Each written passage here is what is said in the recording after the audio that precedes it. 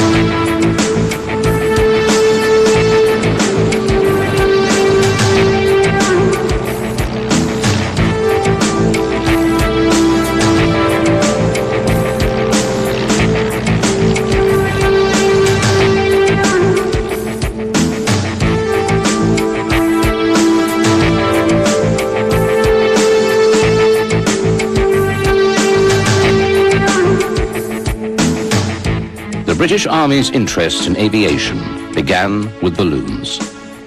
After 15 years of experimentation, a trials unit was formed by the Royal Engineers in 1878. Captain James Templar was appointed as their first ballooning instructor. Balloons were first used on active service in Bechuanaland in 1884 and in the Sudan the following year. However, it was not until the Boer War at the turn of the century that balloons came into their own, being successfully used as observation platforms. In the early 1900s, as the unit was enlarged, Lieutenant Colonel John Capper of the Royal Engineers took command. A balloon factory was created at Farnborough, and Capper became its superintendent. This factory was the precursor of the famous Royal Aircraft establishment.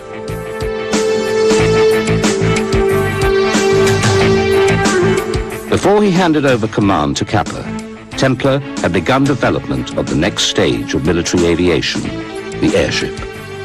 The Neura Secundus was the first airship the British Army had built, and it was captained by Capper. It was powered by a French Antoinette engine, of which the British Army had purchased two.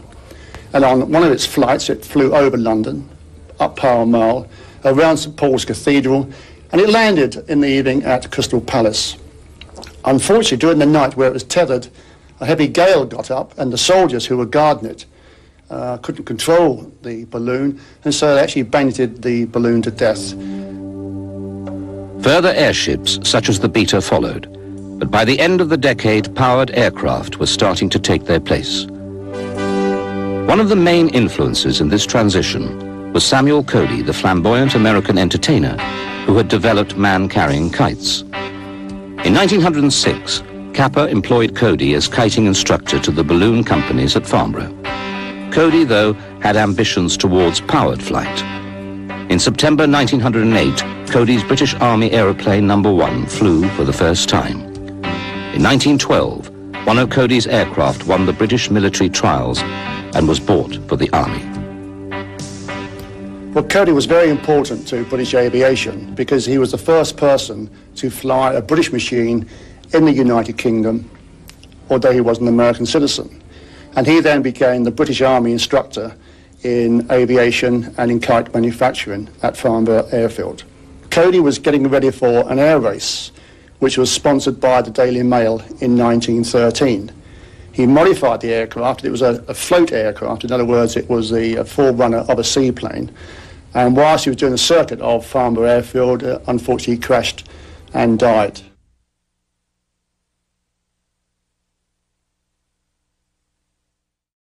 From 1911, the Army's mixed collection of aircraft was under the control of the newly formed Air Battalion. However, within a year, enormous growth led to the founding of the Royal Flying Corps. 3 years of exercises and manoeuvres between 1912 and 1914 barely prepared the Royal Flying Corps for war. In 1914, the Royal Flying Corps sent 64 machines to France at the outbreak of the First World War. The role of the pup in the Royal Flying Corps was used as a fighter, and it was called a Scout. And it was the very first aircraft dedicated to fighting the German in the air on equal terms. Because up until then, every aircraft had been designed as a reconnaissance aircraft, a sturdy airplane that would fly in prevailing winds from A to B, but was very difficult to manoeuvre in a dogfight. And because of the casualties caused on the Royal Flying Corps by the Germans, it was necessary to introduce a very fast, agile fighter like the Sopwith Pup. The Pup carried two machine guns, two Vickers machine guns, 303, and these was fitted on the cowling, and they would fire through the propeller of the aircraft. And this was a great step forward in aerial fighting, because up until that time, of course, guns were either fitted to the top of the main plane or fired at the side of an angle, which wasn't very good for aerial warfare. A Sopwith Pup would have a takeoff speed at about 50 knots and a cruising speed of about 60 to 70 knots. At top speed could be, by opening the engine full, could probably get up to about 80 to 90 knots. A Sopwith Pup had a ceiling of somewhere like 15,000 feet. They could climb higher, but at that altitude, obviously, they were very near stalling speed. So it wasn't possible to get very much higher than that. But the operational area in which they performed, of course, was quite considerable. The First World War saw massive aircraft development. The early spotter planes had to be armed, and rifles soon gave way to machine guns. Air superiority moved between Britain and Germany as new purpose-built fighters were introduced. It was not until the appearance of the Bristol fighter, the SC-5A, and the Sopwith Camel that Britain finally achieved mastery of the air. The Air Force was formed on the 1st of April 1918. Because of the bombing of London, Felixstowe and Folkestone by German bombers, which caused an uproar amongst the civilian population. It caused the Air Board to get General Smuts to form a committee and investigate the possibility of an independent Air Force.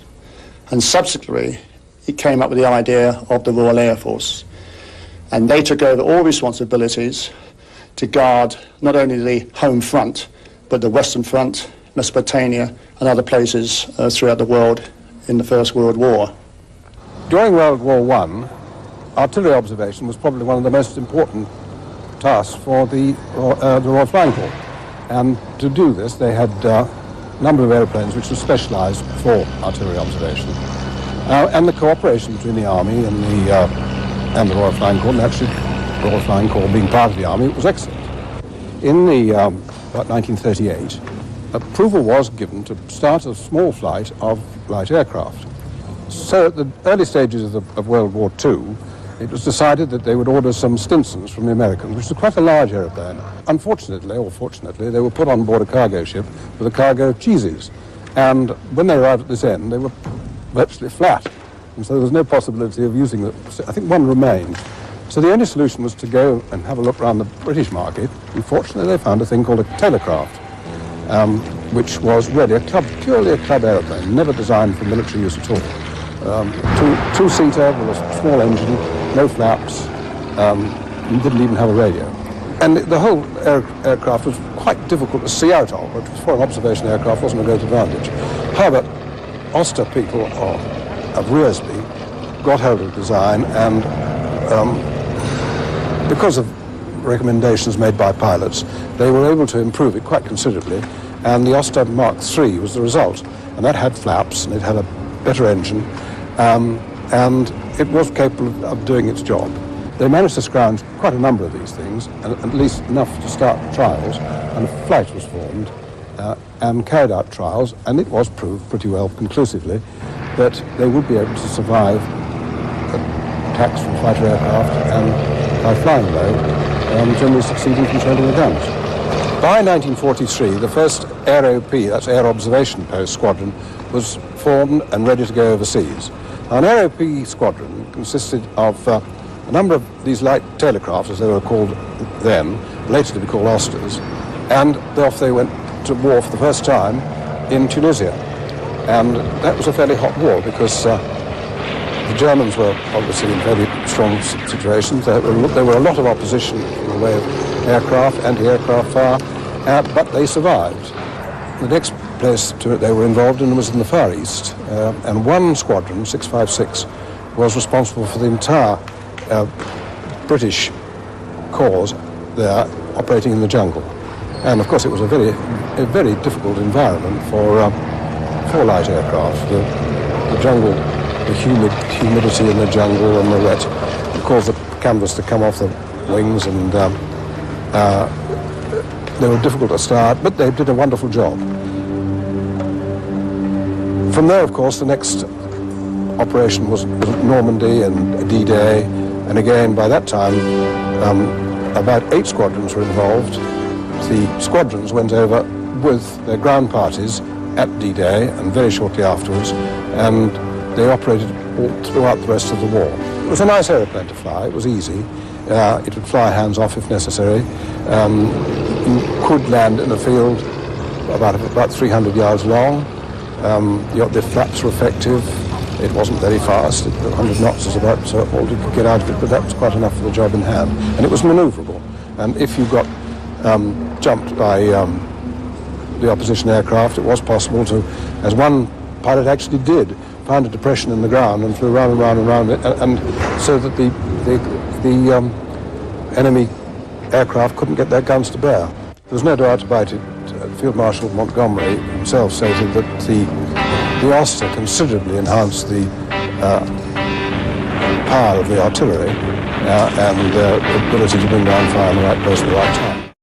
I joined the Army when I was 16 in 1939 in boy service, and was trained in the Royal Engineers in the Ordnance Survey as a surveyor on map making.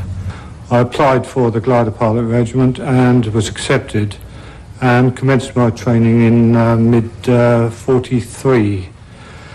The training was initially on Tiger Moth, the powered aircraft, the little old biplane that was used, followed up by the light glider, the Hotspur, and finally onto Hawser, which was to be my operational aircraft, the Hawser glider.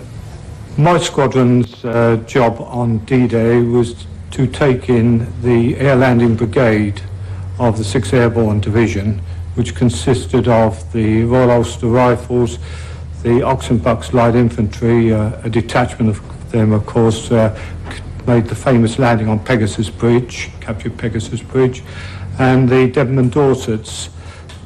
These 3 infantry regiments, in conjunction with artillery, Royal Engineers, and other corps units, formed the 6th Air Landing Brigade. We, in actual fact, took in the Royal Ulster Rifles and landed at in the early evening of D-Day.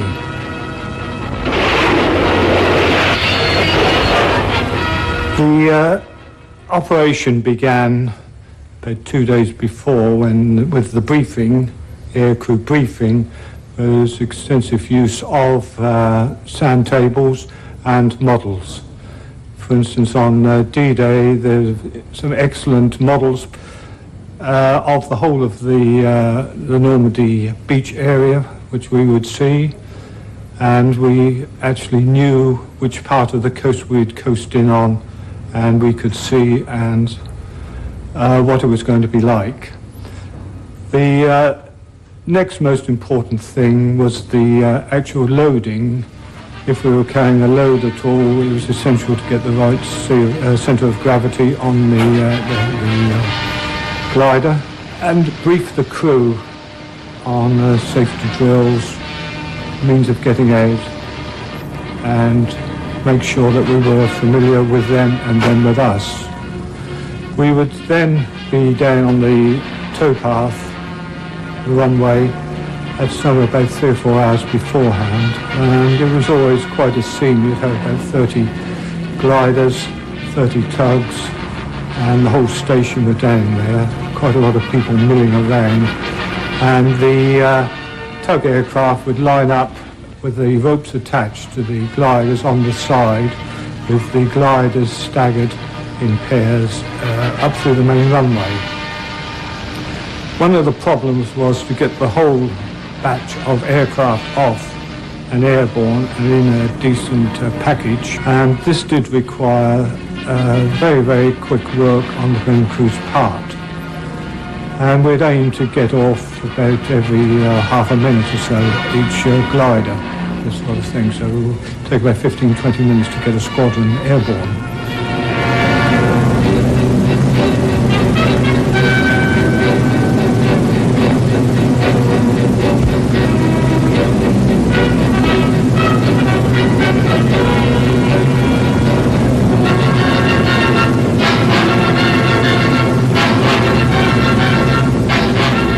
The squadrons would then form up with the other squadrons till you had a complete armada setting forth. We coasted out over Chichester and set off towards France. It took about 30 minutes to go across the channel, and the planned release was at 1,500 foot over the river and the canal, and this would involve then a turn of 180 degrees back onto a northerly heading and land into wind. It was quite congested then. There were 250 gliders coming in on the stream, obviously with 250 tug aircraft, that's 500 aircraft, and somewhere about 14 or 18 close support squadrons of fighters. During the 3 months following the successful glider landings in Normandy, 16 major airborne operations were cancelled due to the rapid advance of the ground forces. Finally, in September 1944, Operation Market Garden. One part of this was the landing by glider of elements of the British 1st Airborne Division near the Dutch town of Arnhem.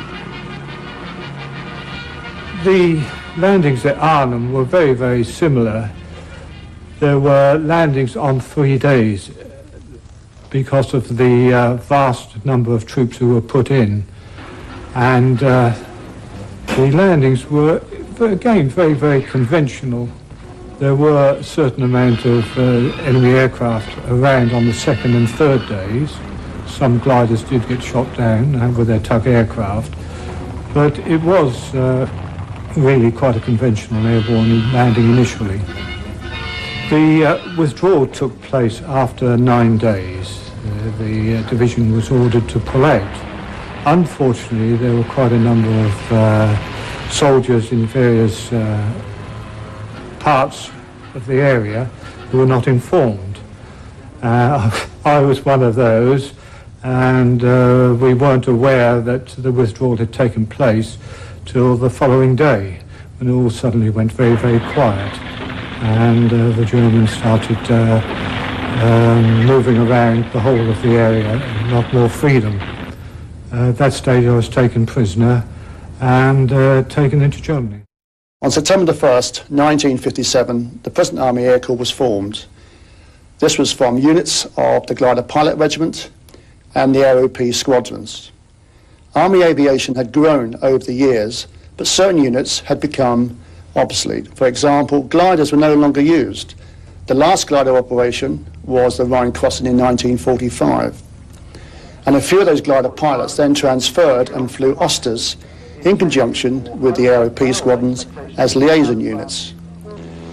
The AOP still carried out their duties as observation, looking for the guns and plotting the enemy, but it was thought that both these organisations must be joined together because they both worked for separate organisations.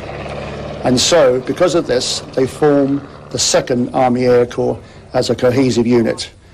The Army Air Corps, since 1957, has served in Germany, Cyprus, Aden, the Radfan, Kenya, Hong Kong, Borneo, Malaya, and of course 1982 the Falklands, and just recently in the Gulf War. I personally flew for 3 years in Malaya over the... it was very, very interesting. It was all individual work. It was deep jungle reconnaissance work, working with various infantry units. I supported 2nd 6 Gurkhas for 2 years.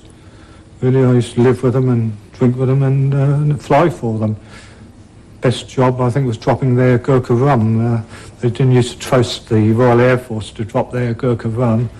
They used to get us to go and drop their bottles of rum, all nicely wrapped up to them, into the jungle. Osters and their pilots had earned the lasting respect of commanders and soldiers of both sides, but the new demands of modern warfare had relegated the Osters to a training role at Middle Wallop.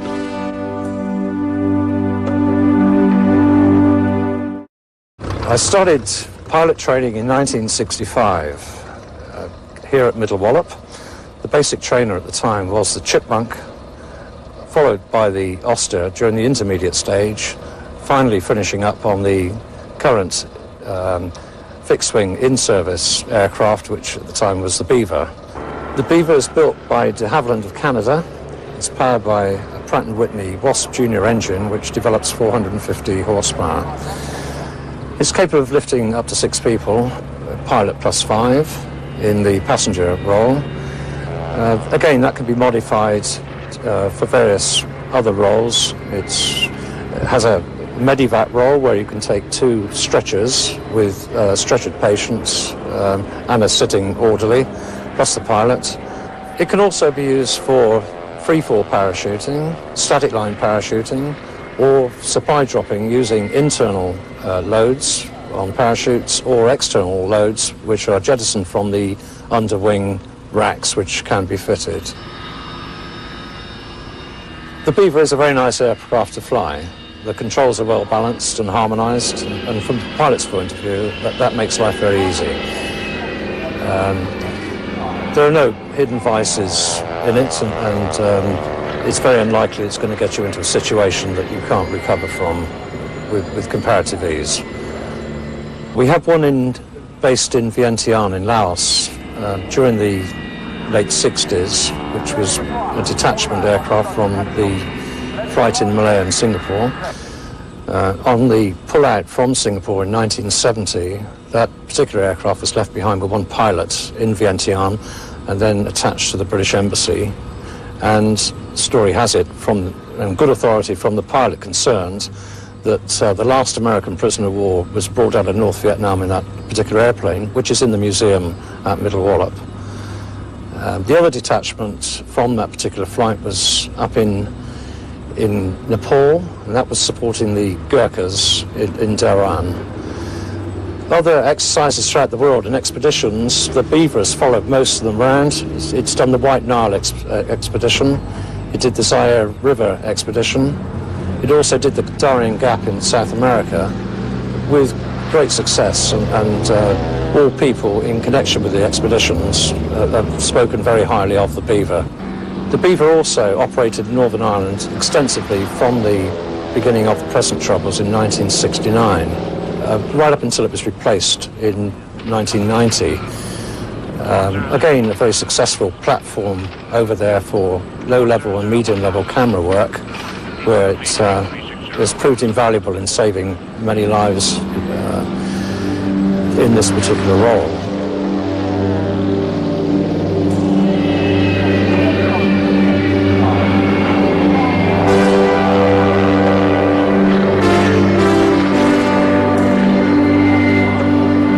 The Beaver had proved to be a real old soldier for the army in Germany, Aden, Borneo and Northern Ireland. But after nearly 30 years of service, it was replaced by the Britten-Norman Islander. Used as a utility aircraft, its main role is that of low-level photographic reconnaissance. It is now the only fixed-wing frontline aircraft used by the Army Air Corps, as, since the mid-50s, the helicopter has taken an ever more important role.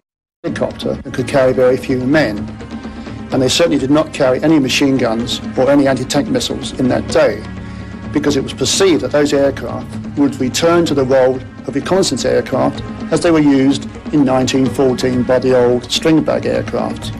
It was only later on, when the Americans in Korea and later in Vietnam used the helicopter as an assault weapon, that the British started to arm their helicopters. But at the present time, of course, the British Army does not have a purpose-built attack helicopter, and so weapons have been added on according to the role the aircraft was doing at that time.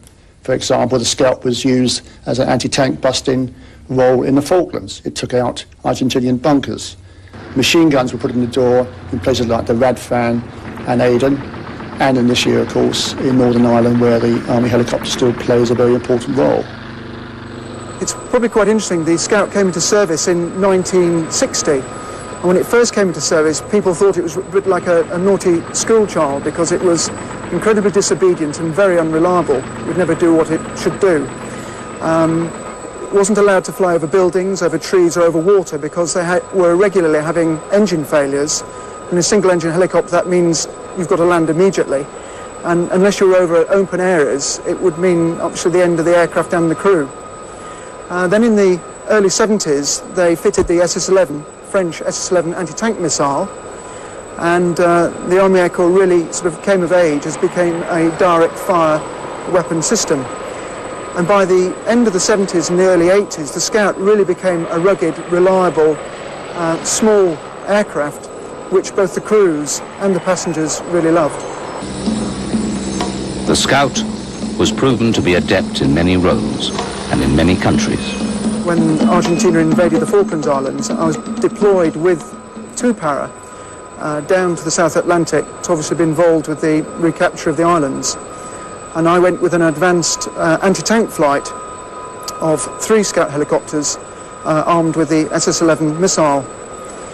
My enduring memory of the Falklands is when we arrived. If you can imagine arriving just before first light, strapped to the back of a civilian car ferry with my Scout and my flight, and the boat gently rolling as we came round Fanning Head into San Carlos water. You could hear the roar of the engine from the boat. And on Fanning Head we could see the SAS dispatching an Argentinian outpost, and the sort of sudden reality that this was actually war and no longer a game. Our main role was to take ammunition in to the forward companies who were actually involved with a firefight and extract casualties. If you can imagine that there would be a battle going on the top of a hill, we were literally landing on the back of the hill and dropping off the ammunition and picking up the casualties. During the 3-week conflict, Scouts and Gazelles rescued over 400 British soldiers who'd been shot or wounded, and every one of those soldiers survived. Some were picked up literally within 2 or 3 minutes of wounding because there happened to be a helicopter there.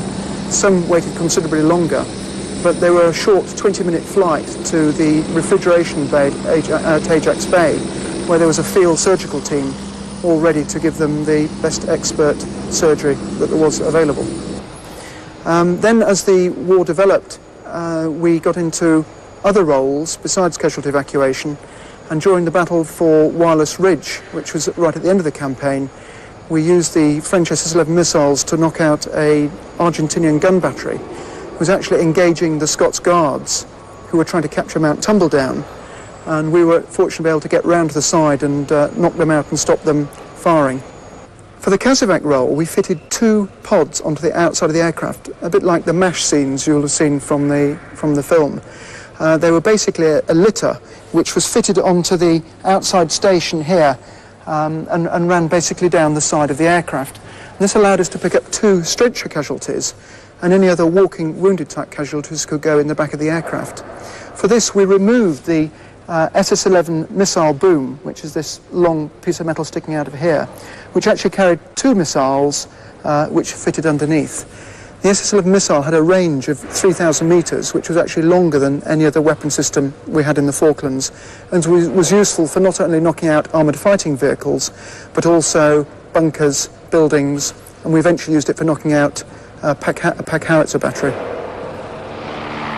The Scout will be particularly remembered for the buzz that the tail rotor makes. It's a very distinctive noise, and you can hear it from literally miles away.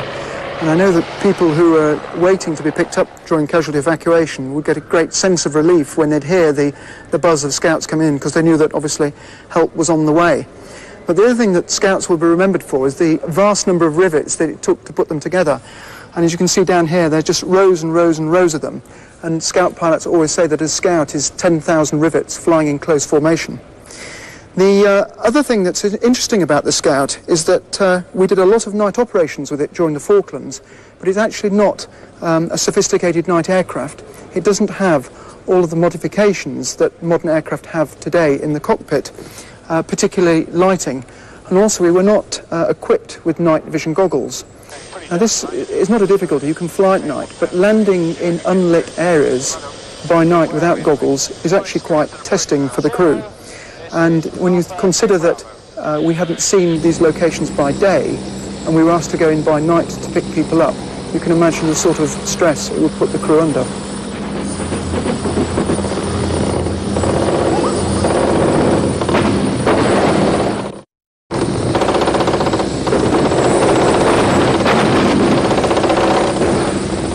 Well, obviously the Army Air Corps have been given much larger helicopters since the 4,000-pound weight has been imposed.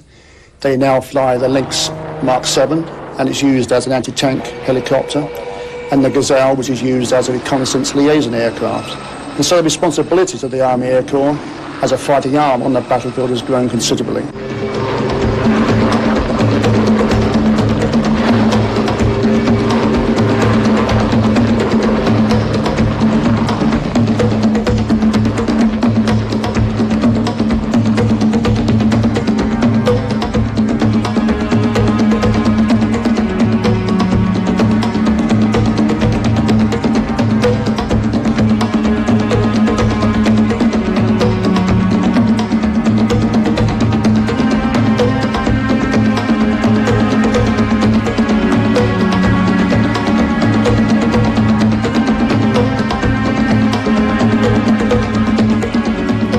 Gazelle is a light observation and reconnaissance helicopter.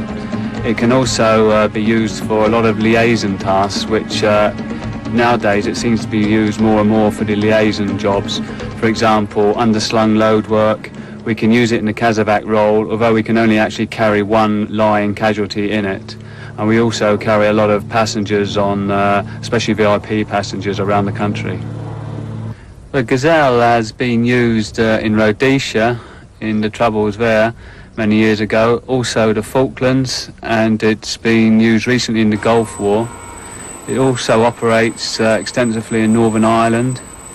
It operates in Kenya, Belize, Cyprus, and it does deployments to Canada and America, and it also operates in Germany. We have two compasses, one up here and one here, both powered by different sources, so that if one fails the other one will still work. The same thing with the attitude indicators. We have a small one over here and powered by DC voltage, and a larger one, which is the main one, powered by AC voltage to back each other up. We also have two height indicators. Here, this one tells us the height above sea level, and this radout tells us the height above ground. The aircraft is above the ground. Here we have a instrument called a Doppler, which is a navigational aid, and we can put grid references into that, and it will give us a bearing and distance to that grid reference. Moving on down here, we have a tactical radio here, a UHF radio here, and a VHF radio here, which is used mainly for talking to air traffic control units around the country.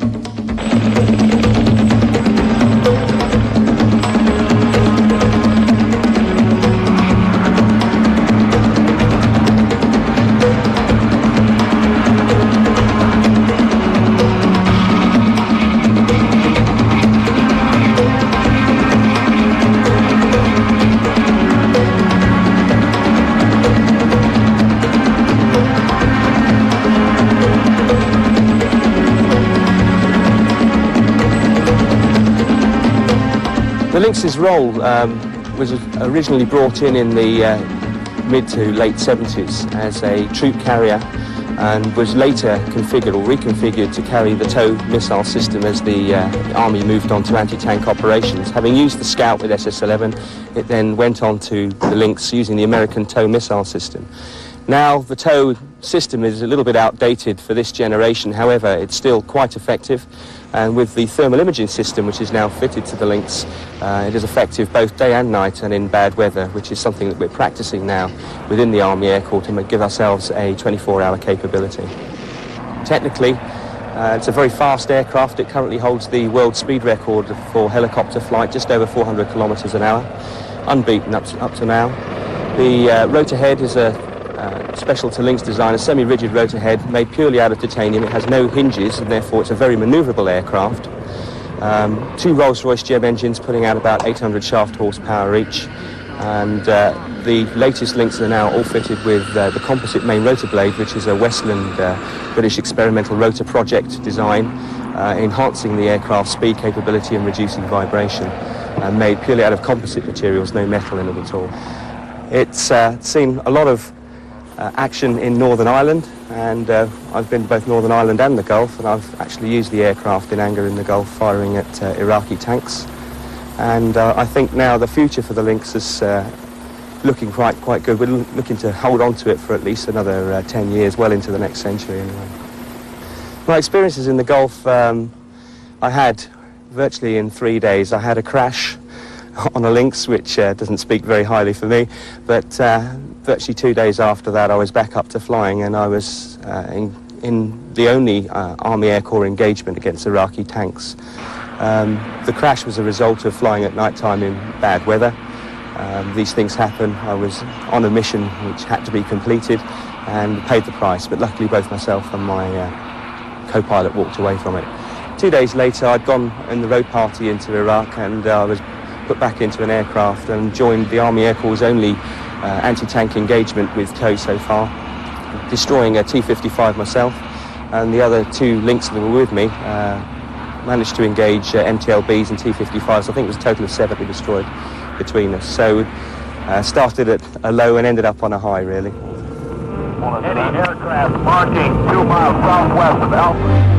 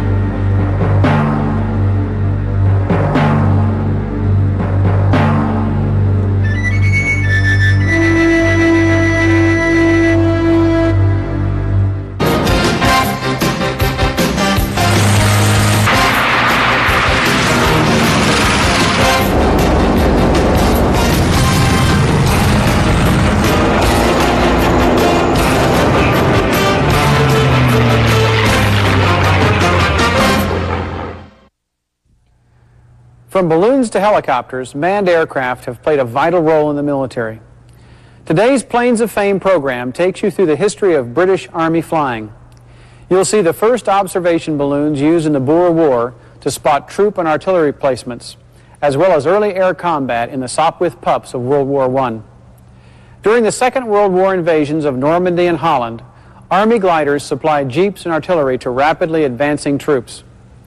As aviation entered the jet age, you'll see the increasing role played by the helicopter, and in particular, the Scout, which would see considerable service in the Falkland Islands.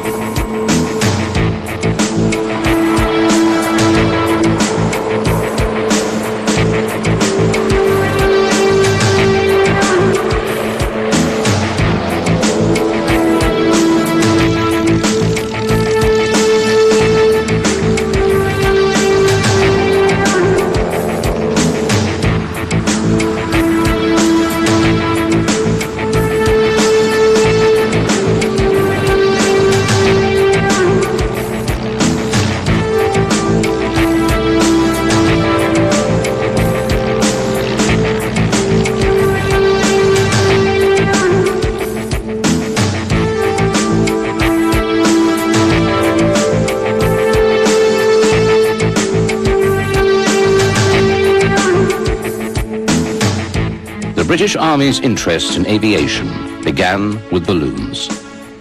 After 15 years of experimentation, a trials unit was formed by the Royal Engineers in 1878. Captain James Templar was appointed as their first ballooning instructor. Balloons were first used on active service in Bechuanaland in 1884 and in the Sudan the following year. However, it was not until the Boer War at the turn of the century that balloons came into their own, being successfully used as observation platforms. In the early 1900s, as the unit was enlarged, Lieutenant Colonel John Capper of the Royal Engineers took command.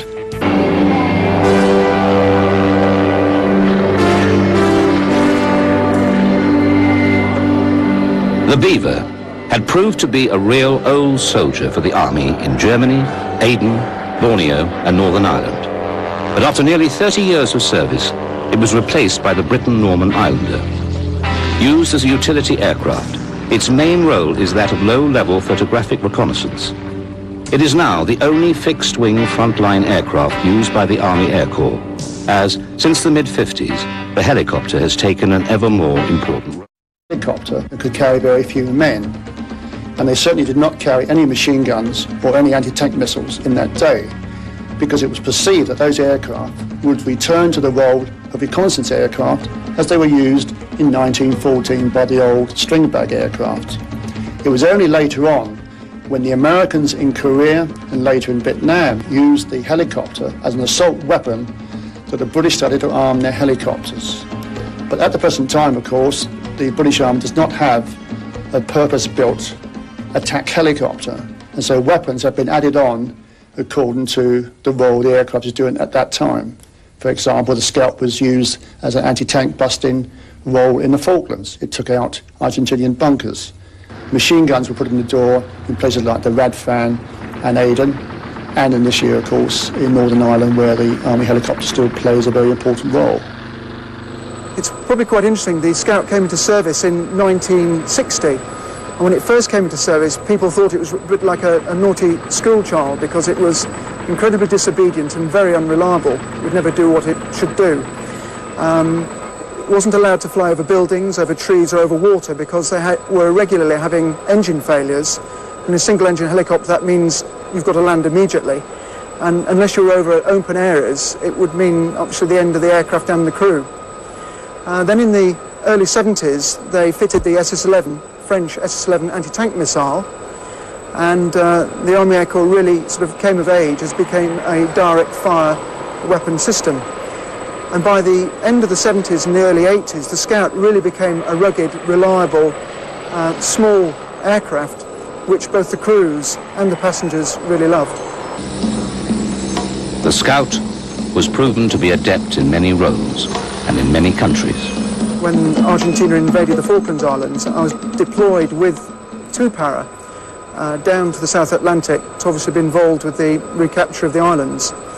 And I went with an advanced anti-tank flight of 3 Scout helicopters armed with the SS-11 missile. My enduring memory of the Falklands is when we arrived. If you can imagine, arriving just before first light. For example, the Scalp was used as an anti-tank busting role in the Falklands. It took out Argentinian bunkers. Machine guns were put in the door in places like the Radfan and Aden, and in this year, of course, in Northern Ireland, where the Army helicopter still plays a very important role. It's probably quite interesting. The Scout came into service in 1960, and when it first came into service, people thought it was a bit like a naughty school child, because it was incredibly disobedient and very unreliable. It would never do what it should do. It wasn't allowed to fly over buildings, over trees or over water, because they were regularly having engine failures. In a single-engine helicopter, that means you've got to land immediately.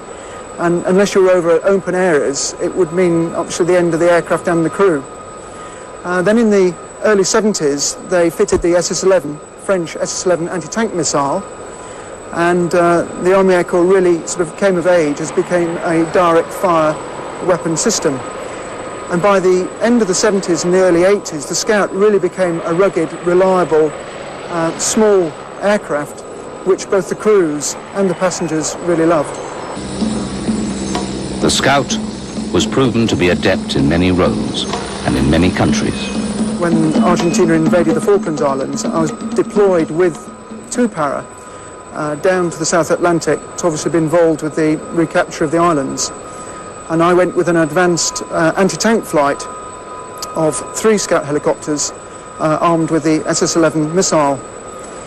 My enduring memory of the Falklands is when we arrived. If you can imagine arriving just before first light, strapped to the back of a civilian car ferry with my scout and my flight, and the boat gently rolling as we came round Fanning Head into San Carlos water. You could hear the roar of the engine from the boat. And on Fanning Head we could see the SAS dispatching an Argentinian outpost, and the sort of sudden reality that this was actually war and no longer a game. Our main role was to take ammunition in to the forward companies who were actually involved with a firefight and extract casualties. If you can imagine that there would be a battle going on the top of a hill, we were literally landing on the back of the hill and dropping off the ammunition and picking up the casualties.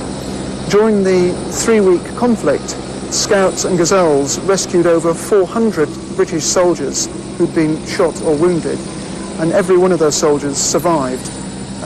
Some were picked up literally within 2 or 3 minutes of wounding because there happened to be a helicopter there. Some waited considerably longer, but they were a short 20-minute flight to the refrigeration bay at Ajax Bay, where there was a field surgical team all ready to give them the best expert surgery that there was available. And they would fire through the propeller of the aircraft. And this was a great step forward in aerial fighting, because up until that time, of course, guns were either fitted to the top of the main plane or fired at the side of an angle, which wasn't very good for aerial warfare. A Sopwith pup would have a takeoff speed at about 50 knots and a cruising speed of about 60 to 70 knots. At top speed could be, by opening the engine full, could probably get up to about 80 to 90 knots. A Sopwith pup had a ceiling of somewhere like 15,000 feet. They could climb higher, but at that altitude, obviously, they were very near stalling speed. So it wasn't possible to get very much higher than that. But the operational area in which they performed, of course, was quite considerable. The First World War saw massive aircraft development. The early spotter planes had to be armed, and rifles soon gave way to machine guns. Air superiority moved between Britain and Germany as new purpose-built fighters were introduced. It was not until the appearance of the Bristol fighter, the SC-5A, and the Sopwith Camel that Britain finally achieved mastery of the air. The Air Force was formed on the 1st of April 1918. Because of the bombing of London, Felixstowe and Folkestone by German bombers, which caused an uproar amongst the civilian population. It caused the Air Board to get General Smuts to form a committee and investigate the possibility of an independent Air Force. And subsequently, it came up with the idea of the Royal Air Force.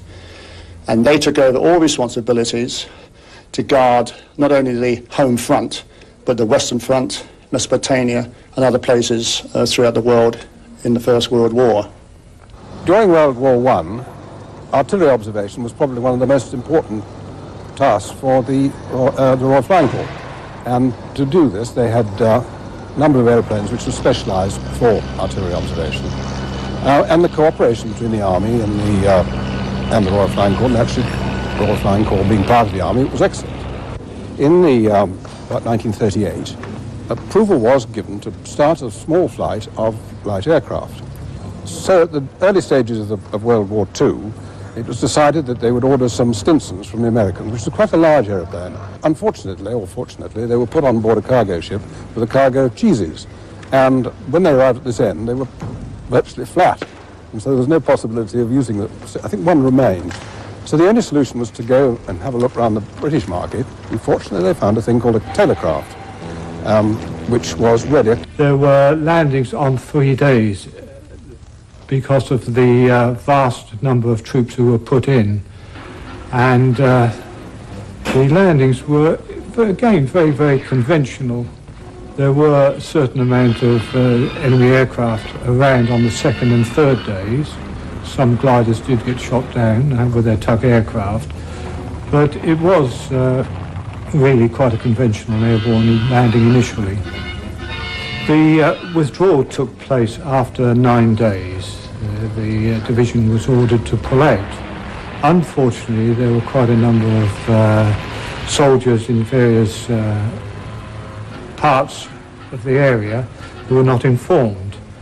I was one of those, and we weren't aware that the withdrawal had taken place till the following day, when it all suddenly went very, very quiet, and the Germans started moving around the whole of the area and a lot more freedom.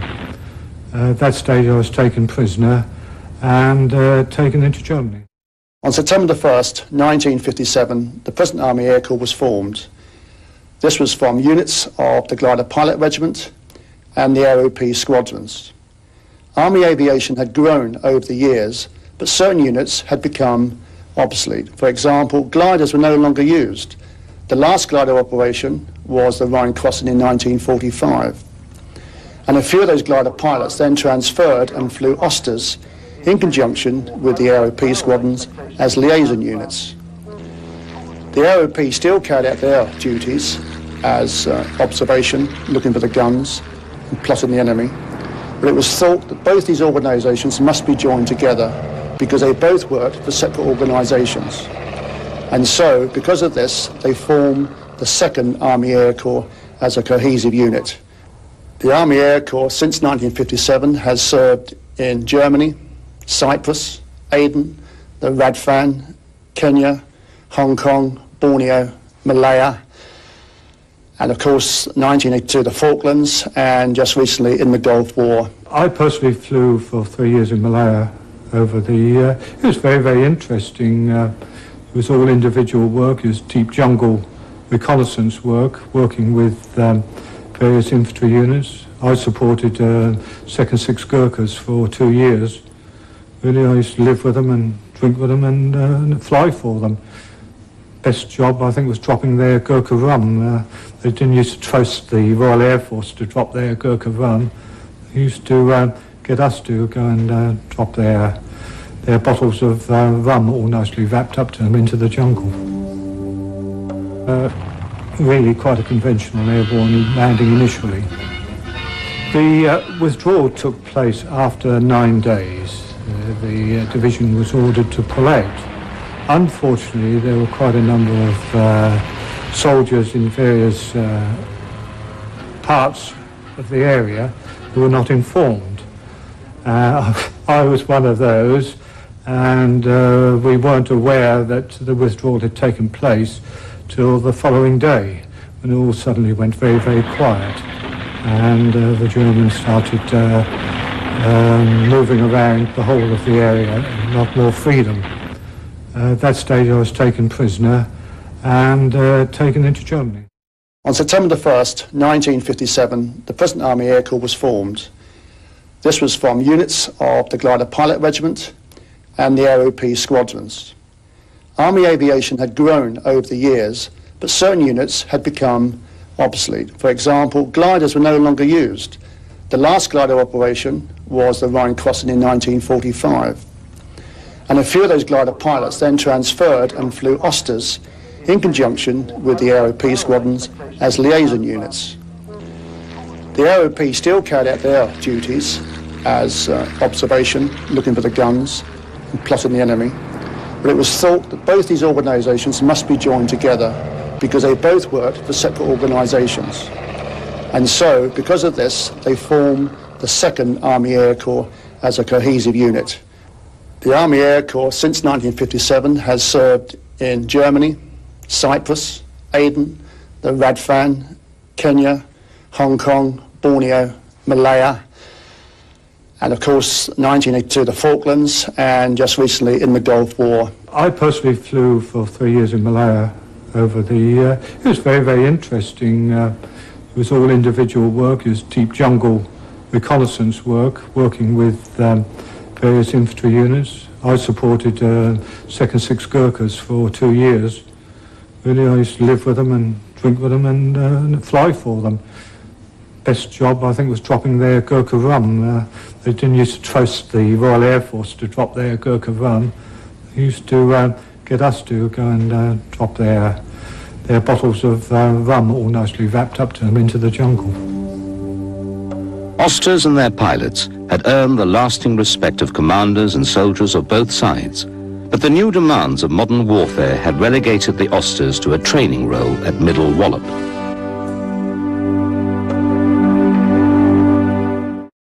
I started pilot training in 1965 here at Middle Wallop. The basic trainer at the time was the Chipmunk. It consisted of a number of these light tailorcrafts, as they were called then, later to be called Osters, and off they went to war for the first time in Tunisia. And that was a fairly hot war because the Germans were obviously in very strong situations. There were a lot of opposition in the way of aircraft, anti-aircraft fire, but they survived. The next place they were involved in was in the Far East, and one squadron, 656, was responsible for the entire British cause there, operating in the jungle. And of course it was a very difficult environment for light aircraft. The jungle, the humidity in the jungle and the wet caused the canvas to come off the wings, and they were difficult to start, but they did a wonderful job. From there, of course, the next operation was Normandy and D-Day, and again, by that time, about 8 squadrons were involved. The squadrons went over with their ground parties at D-Day and very shortly afterwards, and they operated all throughout the rest of the war. It was a nice aeroplane to fly. It was easy. It would fly hands-off if necessary. You could land in a field about 300 yards long. The flaps were effective. It wasn't very fast. 100 knots is about all you could get out of it, but that was quite enough for the job in hand. And it was manoeuvrable.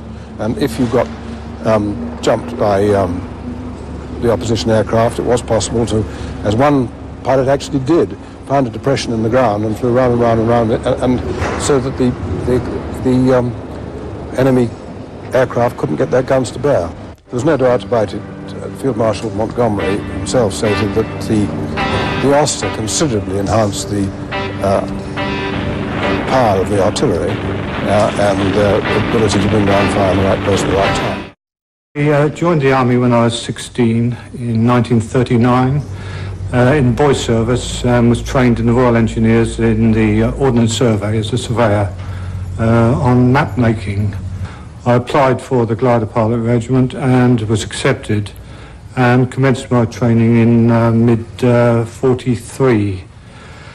The training was initially on Tiger Moth, the powered aircraft, the little old biplane that was used, followed up by the light glider, the Hotspur, and finally onto Hawser, which was to be my operational aircraft, the Hawser glider.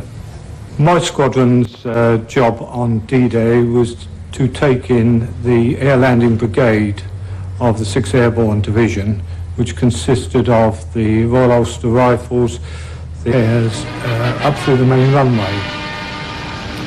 One of the problems was to get the whole batch of aircraft off and airborne and in a decent package, and this did require very, very quick work on the wing crew's part.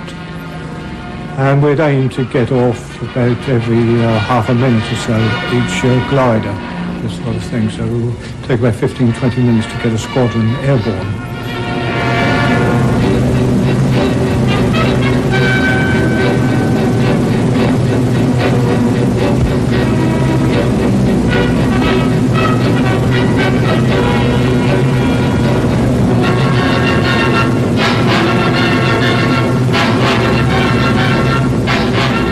The squadrons would then form up with the other squadrons till you had a complete armada setting forth.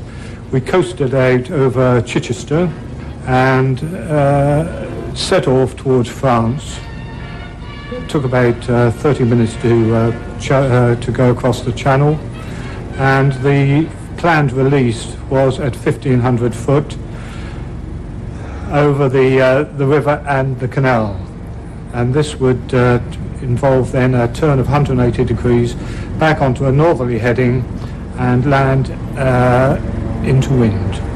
It was quite congested then. There were 250 gliders coming in on the stream, obviously with 250 tug aircraft, that's 500 aircraft, and somewhere about 14 or 18 close support squadrons of fighters. During the 3 months following the successful glider landings in Normandy, 16 major airborne operations were cancelled due to the rapid advance of the ground forces. Finally, in September 1944, Operation Market Garden. One part of this was the landing by glider of elements of the British 1st Airborne Division near the Dutch town of Arnhem. The landings at Arnhem were very, very similar.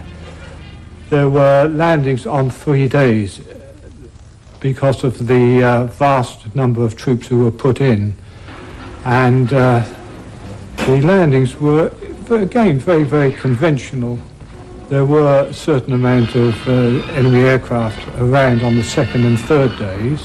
Some gliders did get shot down with their tug aircraft, but it was really quite a conventional airborne landing initially. The withdrawal took place after 9 days. The division was ordered to pull out. Unfortunately, there were quite a number of soldiers in various parts of the area who were not informed. The Gazelle is a light observation and reconnaissance helicopter. It can also be used for a lot of liaison tasks, which nowadays it seems to be used more and more for the liaison jobs. For example, underslung load work. We can use it in the Casevac role, although we can only actually carry one lying casualty in it. And we also carry a lot of passengers on, especially VIP passengers around the country. The Gazelle has been used in Rhodesia, in the troubles there, many years ago, also the Falklands, and it's been used recently in the Gulf War. It also operates extensively in Northern Ireland. It operates in Kenya, Belize, Cyprus, and it does deployments to Canada and America, and it also operates in Germany. We have 2 compasses, one up here and one here, both powered by different sources, so that if one fails, the other one will still work. The same thing with the attitude indicators. We have a small one over here, and powered by DC voltage, and a larger one, which is the main one, powered by AC voltage, to back each other up. We also have 2 height indicators. Here, this one tells us the height above sea level, and this radout tells us the height above ground. The aircraft is above the ground. Here we have a instrument called a Doppler, which is a navigational aid, and we can put grid references into that, and it will give us a bearing and distance to that grid reference. Moving on down here, we have a tactical radio here, a UHF radio here, and a VHF radio here, which is used mainly for talking to air traffic control units around the country.